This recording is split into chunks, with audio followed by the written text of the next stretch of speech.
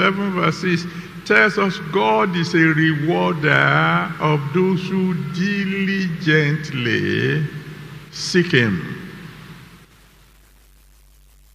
You're sleeping 8 hours a day and you want to reach the top, it's not going to happen. Way back in 1957, when I was in the secondary school, there was a book entitled John Plowman's Talks. I don't know if it is still in print. If you can get hold of it, get it. It is full of words of wisdom in little poems. One of the things that he wrote there is the height by great men reached and kept were not attained by sudden flight, but they, while their companions slept, were toiling upward in the night. Successful people are busy people. When you are sleeping, they are working. Are you lazy?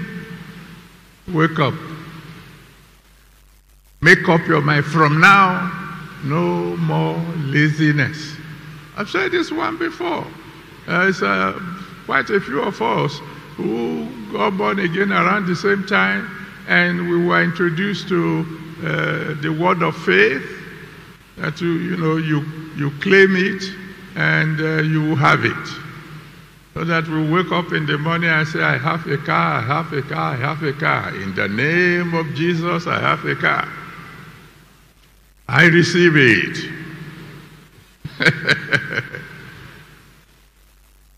5 years later, they are still claiming, I have a car, I have a car, and they are trekking. You know what? They will wake up at 10 a.m., get to the office around 12, close by 2, and then they say, I have a car, I have a car. I told them, God is a rewarder of those who diligently seek Him. I've told you before, a lot of students in the campuses, they sing, they worship God, which is very good. And